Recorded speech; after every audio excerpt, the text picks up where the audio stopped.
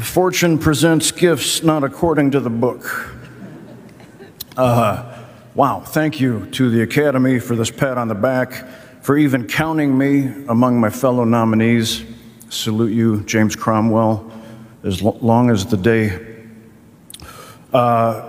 Especially, I have to tip my cap to my magnificently generous partner and rightly lauded, gorgeous Aussie top man, the girth from Perth, Murray Bartlett.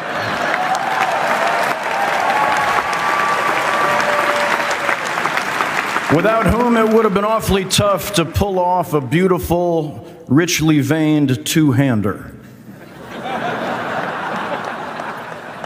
Thank you to HBO, Carolyn Strauss, for continuing to produce wildly entertaining programs like this that arc towards decency and inclusivity. Thank you to Neil Druckmann for thinking it up, to Peter Hoare for conducting, Eben Bolter for shooting it, Timothy Good for cutting it together, Connie Parker, Joanna Moreau, Chris Glimsdale, Greg Auk, and Cynthia Ann Summers for mollycoddling me on set and creating my sexy Ursine prepper look. And the rest of the astonishing band of artists on The Last of Us, too many to name, Pedro, who crafted this episode with such exquisite care. But God damn it, folks, we would not be doing anything but standing around with our thumbs up our asses if Craig Mazin hadn't written the most beautiful script I've ever been handed. If you like what we do, then it's always and only because the writing is so damn good, with which we demonstrate our devotion to each other. This tradition of storytelling is medicine, because as Wendell Berry says, it all turns on affection. Speaking of, Megan Mullally is not only my bride and legal property,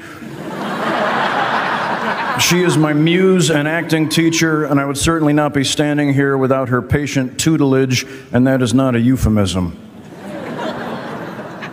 Thank you to Joe, Josh, Jay, and Matt at UTA, plus Peter Sample, Harumi, Albena, and Max. Thank you powerfully to Mother Nature and Linda Ronstadt, each for their particular strawberries. And finally, to my own mom and dad, who taught me to use tools in the kitchen and the garden and the wood shop as an expression of love and fidelity by way of what we do to care for each other, which we've learned once again from Craig Mazin in this episode is the whole damn point, what we do to care for one another. Thank you so much.